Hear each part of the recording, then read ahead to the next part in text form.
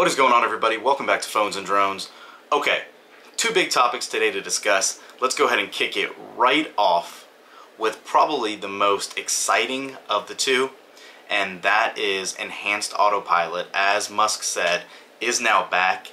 It's been rolling out to other countries. It is finally back in the US as of, I think, midnight last night, which was the morning of the 24th here in the US. So this is exciting for a couple of different aspects. As a Tesla shareholder, you get now these added, this is going to help the bottom line hugely.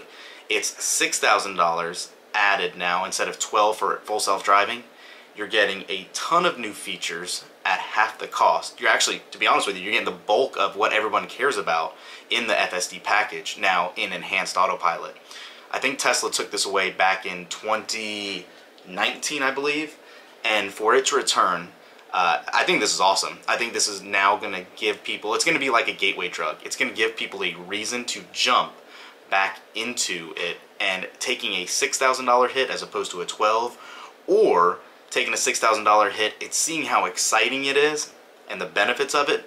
People will be more inclined to spend an additional $6,000 down the line for full self-driving. So I think this is huge news as a Tesla stakeholder, as a shareholder, and as a consumer, obviously.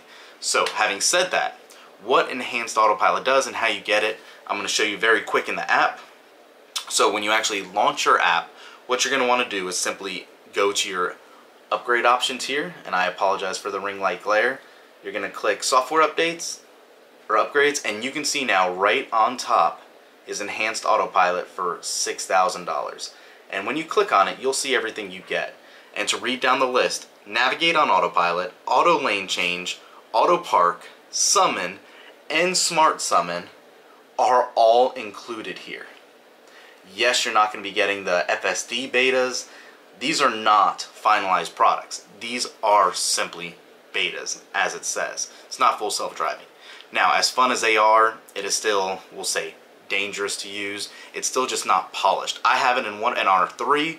It's great. It's nice to have, but all of the features of full self-driving that I use in that are in enhanced autopilot. I don't need the beta necessarily on my S. I didn't purchase it for $10,000 at that time, but to have navigate on autopilot, having the automatic lane changes and all that in the enhanced autopilot option, having smart summon for the few times you want to use it as a gimmicky feature, having that is awesome.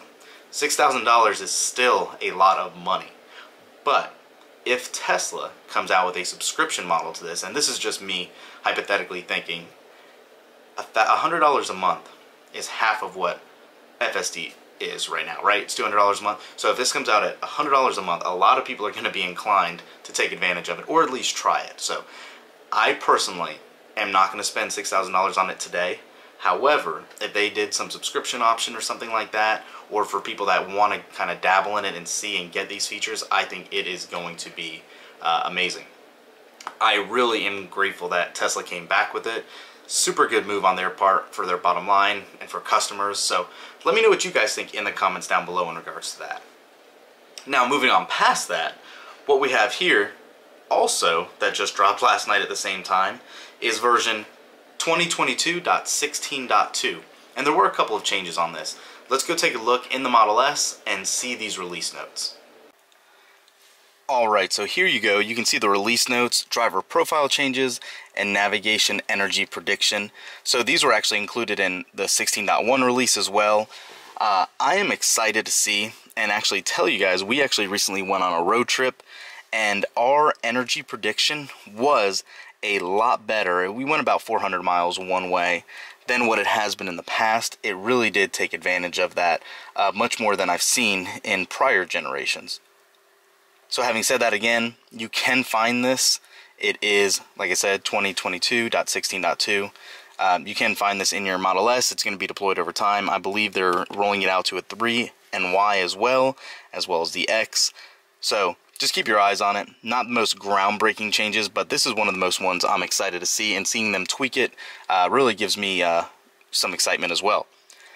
Again, back to driver profiles, this kind of took effect again in 16.1, but now media player accounts are now linked to your driver profile. So when you log into your media account, while your driver profile is selected, you'll be good to go for Spotify logins and all of that, etc. So if you have different stations saved and all that, it will tweak and save accordingly. So yeah, guys, that's it. Kind of a big update as far as enhanced autopilot.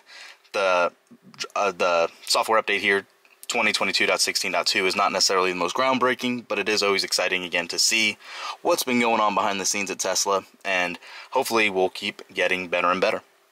Thanks for watching, guys. Thumbs up this video, subscribe to the channel. Super thanks us. We appreciate it, and we'll catch you in the next one. Peace.